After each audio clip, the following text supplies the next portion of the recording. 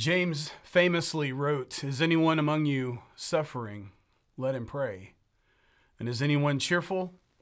Let him sing praise. Therefore confess your sins to one another and pray for one another that you may be healed, because the effective, fervent prayer of a righteous man avails much."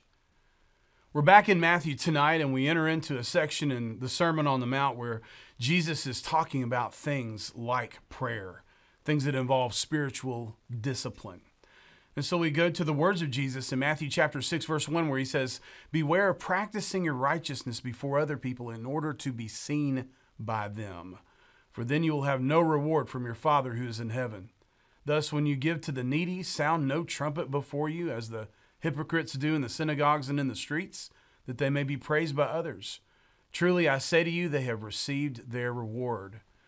But when you give to the needy, do not let your left hand know what your right hand is doing, so that your giving may be done in secret, and your Father who sees in secret will reward you." This is a very interesting section in the Sermon on the Mount, because in chapter 5, which we previously studied, Jesus taught us the what of the Christian life. He gave those 7 great basic commands of what to do as you're starting out your Christian walk and following Jesus. But now in chapter 6, we're learning the how. If chapter 5 taught us what, now chapter 6 is teaching us how to do those things. And so this section has to do with what commonly is called spiritual discipline.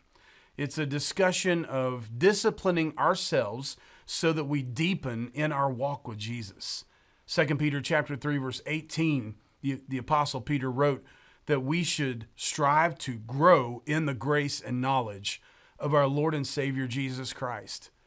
And so there are a couple of different ways to think about spiritual disciplines. On the one hand, there is what we might call practices of cessation. That is, there are things that we normally do in our lives that we stop doing in order to instead focus on our faith in Jesus.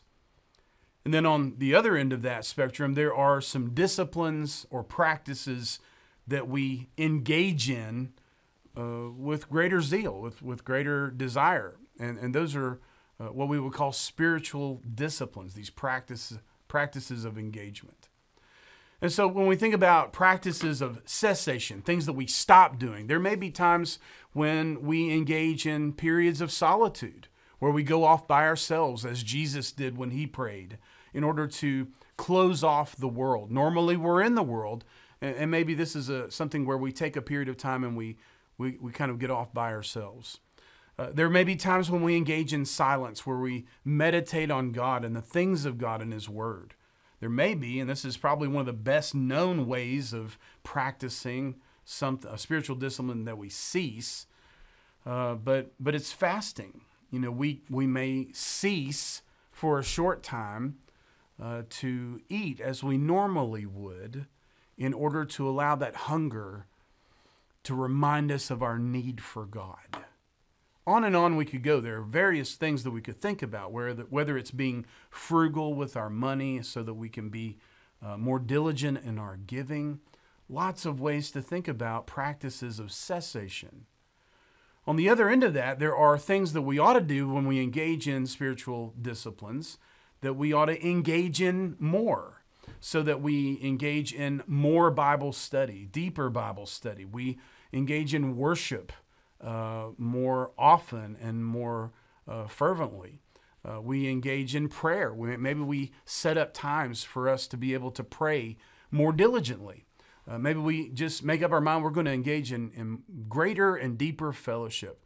There's so many ways that we could think about engaging in the Christian life more fervently. But what Jesus really wants us to remember, especially in chapter 6, is as we think about all these things that we could be doing to hone in and focus on God, he wants us to be doing God's will, but he wants us to do it with the right heart. And so the ironic thing is that Jesus says there are so many people in his day, and is our day really any different, where people are doing things that are righteous in appearance, but Jesus says they're actually unrighteous because they are doing these things partially and maybe primarily to be seen. In J.D. Salinger's classic work, The Catcher in the Rye, the character Holden Caulfield says, if you do something good, then after a while, if you don't watch it, you start showing off. And then you're not as good as anymore. And I think there's a message there about the same in what Jesus is saying. There are things that we can do that initially they start out good. But over time we do them and we know that we're good. And so we want people to see us. And Jesus says that will actually lead to unrighteousness. And so what Jesus decides to do in this section of Scripture is he wants to highlight bad practices and good practices. The good way to engage in spiritual disciplines and the bad way to engage in spiritual disciplines. And so what he's going to do is he's going to do a series of things where he says, when you do such and such, do not do it this way. And when you do this thing, practice it in this way. He's going to give us a positive instruction and a way not to do it. And the three things really here in chapter 6 that he highlights are charity, that is giving, praying, and fasting. And when he talks about each of them, he will say that there's a good way to be rewarded for giving and for praying and for fasting. You do those things in secret. And he says those who are the secretly righteous people who practice these things in secret, not to be seen by anybody else other than the Heavenly Father, they will receive an exciting reward because the Heavenly Father sees all things done in secret. But on the other hand, the people who do these things so that they are ostentatious with them, they're flashy in their righteousness, they have Jesus as all the reward they're going to get. But what we're going to do in the short time we have remaining right now and then on into the next few weeks is I want to hone in on one of these spiritual disciplines which Jesus highlights, and that's the practice of prayer. Jesus himself seems to highlight it. But what I want us to do before we dive right immediately into the teaching by Jesus is I want us to do a little background work on prayer in Jesus' time. And so as we look at chapter 6, verse 5, the first four words in most translations say, and when you pray. So what I'd like for us to do in the next couple of weeks is I want us to think about what was prayer like in Jewish practice at the time of Jesus. In other words, if you were a faithful Jew and you prayed to Yahweh, the one true God, what was the average person's prayer life like?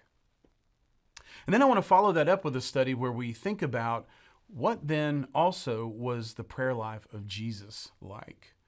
And we'll take some time with each of those. So let's start out a little bit tonight thinking just for a few minutes about the prayer life of the average follower of the law back in the time of Jesus. If you look in Scripture itself, you'll look at a passage like Psalm 55:17, where it says, David writing, evening and morning and at noon, I utter my complaint and moan, and he hears my voice. First of all, I find this verse to be interesting because I think I've prayed a prayer like this, and I know most of you have as well, where your prayer seems like David, just to be evening and morning and noon. All I'm doing is uttering complaints and moaning and groaning in my prayers. I think we've all been there probably. But what's interesting about this verse is that it indicates a Jewish rhythm of prayer that most of them practiced. And it had to do with set times in which they prayed. They prayed at 9 a.m., 12 noon, and 3 p.m. And they did this every day. And it was, like clockwork for most of them in their practice of prayer.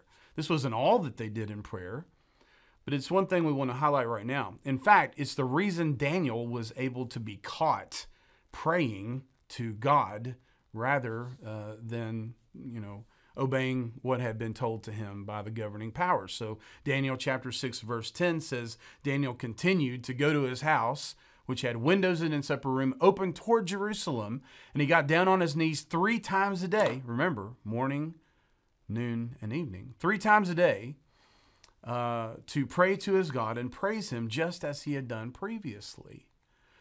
And so I want us just to think for a moment about the Jewish practice of prayer, which was to pray 3 times a day. There's something for us to consider here as we close about that. Because I think for a lot of us, we pray maybe at mealtime, maybe when we're really stressed out about a particular event in our lives. But I think there's some value to us thinking about setting for ourselves times during the day in which we set it apart as a sacred moment for us to reach out and to speak to God from the heart. I think you can overdo that. You maybe can overschedule yourself in prayer and just becoming, just slavishly going on and on about your schedule of prayer. And you lose heart in that. And that's something we don't want to do because Jesus has explicitly warned against it. On the other hand, are you living a prayer life now that you could honestly look at and say, I'm praying to God in a way that I'm satisfied with, in a way that I should be?